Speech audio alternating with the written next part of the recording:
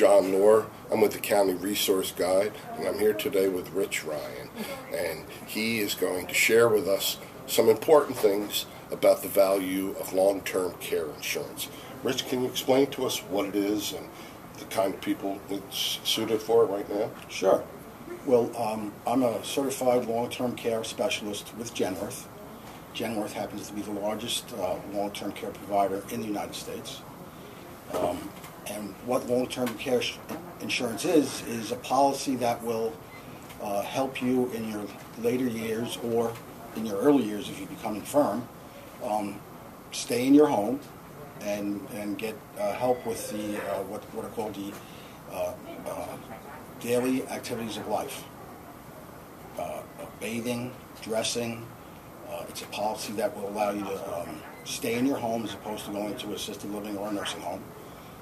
You can hire aides or nurses, depending upon the plan that you have, to come in and help care for you on a daily basis. And at some point, everyone is going to need long-term care insurance.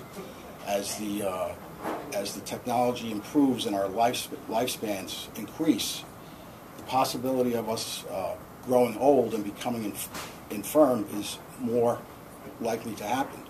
And if you don't prepare now for tomorrow, you could suffer dire financial difficulties, because having an aide in the home or going to an assisted living facility is very expensive today, and in 20 years it's going to be much more expensive. Absolutely. In fact, just in the past 6 months, I lost my nephew, but prior to that, I'm sorry. Yeah, thank you. He and his wife had actually thought way ahead. Down in Virginia, they had bought a policy, and I believe they bought it with Genworth. It was the most incredible thing, because he needed help in the home, then he needed to go to an assisted living, then he needed to go to a nursing home, and his policy just saved the day for them financially. Right. And he was only 50 years old. Right, and our policies are totally customizable.